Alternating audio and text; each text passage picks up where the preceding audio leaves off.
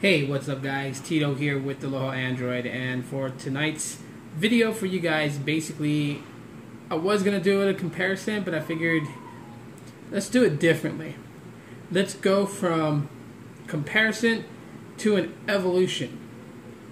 And what I'm talking about is the Vault series offered by Sprint, Boost Mobile, and Virgin Mobile. Now sure, I have the Vault 1 and the Vault 2, and some people still don't know that the X-Power is considered the LG Vault 3. But you and I know that. So without further ado, we're going to discuss the evolution of the Vault series, showcasing the Vault 1, 2, and 3. Let's go.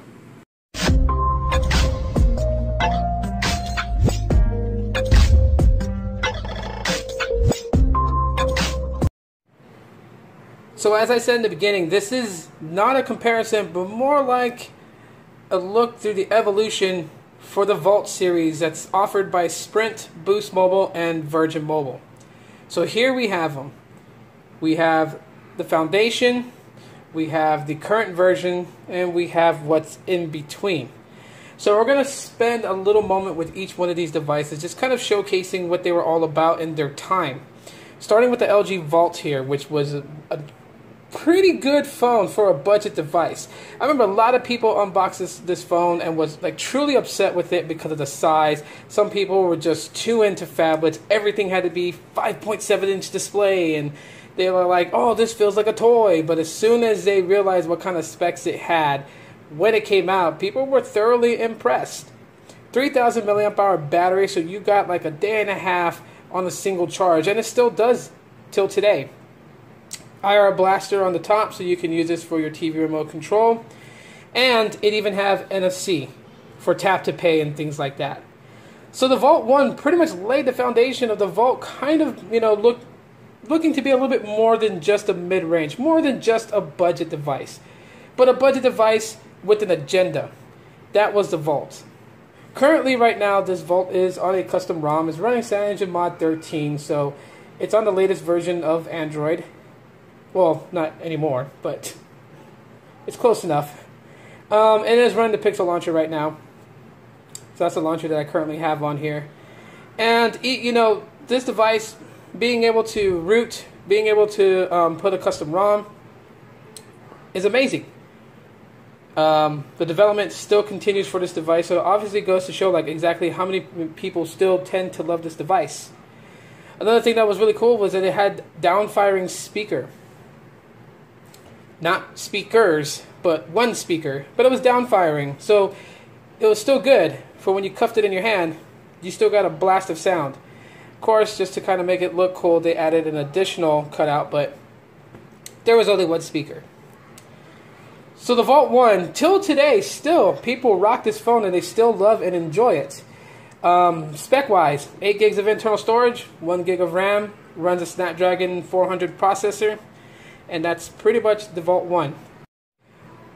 So next up we have the LG Vault 2. Now this is a pretty awesome phone, and again, this is one of those phones that basically had a secondary name.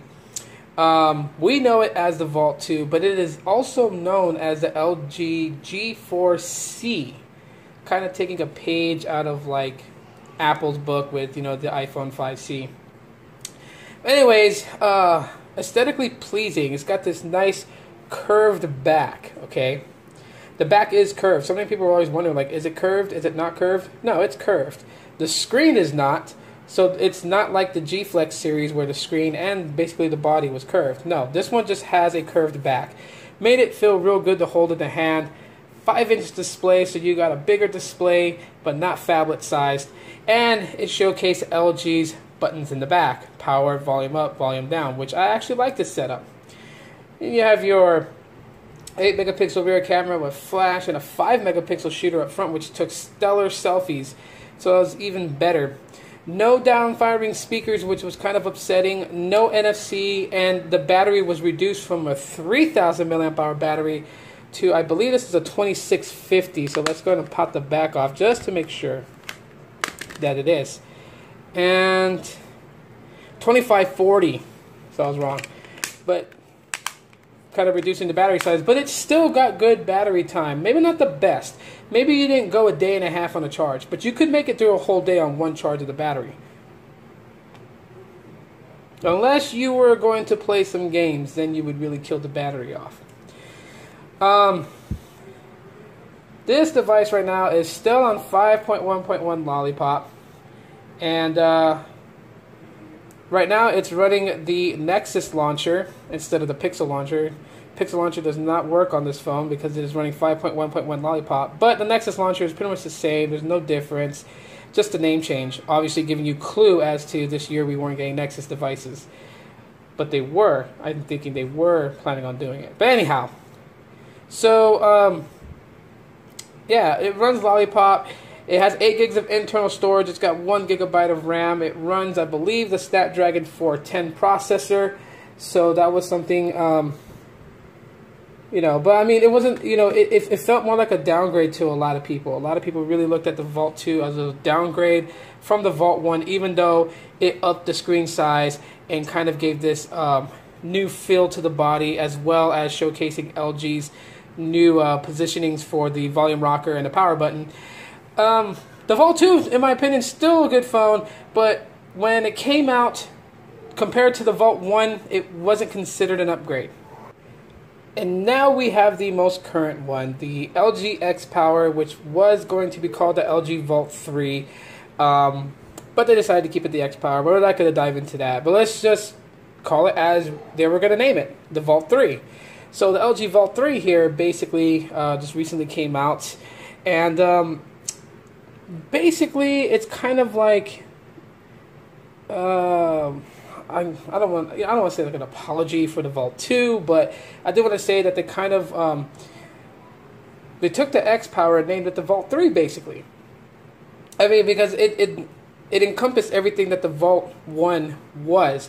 Almost everything, as a matter of fact. I should correct myself. Almost everything, but not entirely. A few things that the Vault 1 has that the X Power doesn't have is, one, it has the IR blaster. No IR blaster on the X Power. Another thing is NFC.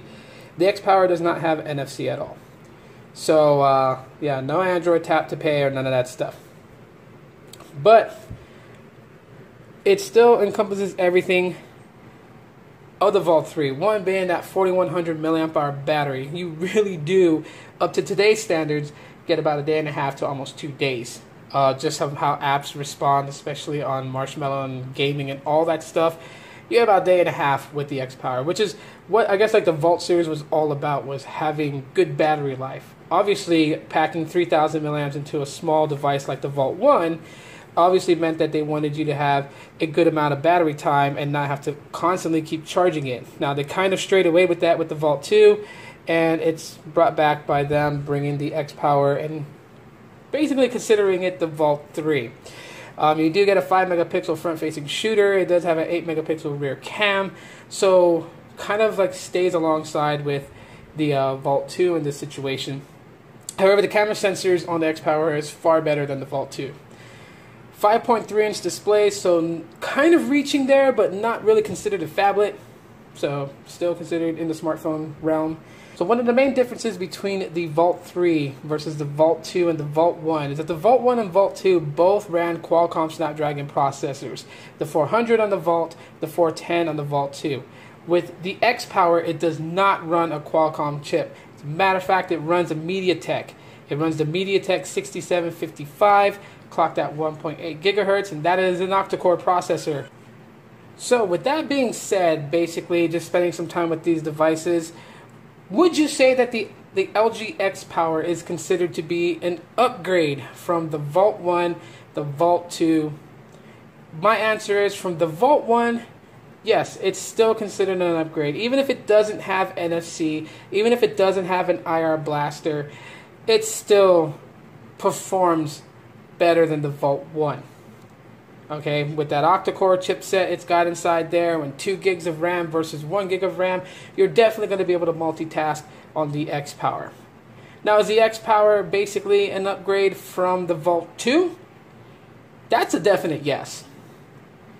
But they're all great devices, and even till today, the Vault 1 is still a good device to pick up and use if you're looking for something that is not super big, that is not overly flashy and flamboyant. If you want a smartphone that's going to perform and give you good battery, definitely the Vault 1 is a great pickup.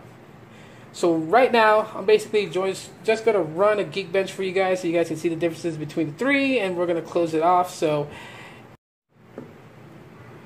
for the last part here, enjoy this. I'm going to go ahead and run a Geekbench for you guys just because it's you guys. And we're going to go now. And we'll watch them start off, and we'll check out the scores here in just a sec.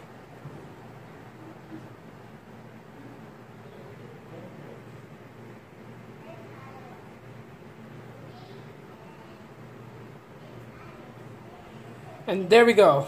There's the scores. Geekbench, 433 single, 1095 multi on the Vault 1, 495 single, 1181 on the Vault 2, 704 single, 1831 multi on the Vault 3. So there you guys go for some Geekbenches for you guys. Hopefully you guys enjoyed my video, and also stay tuned for the comparison with the X-Power versus this guy right here.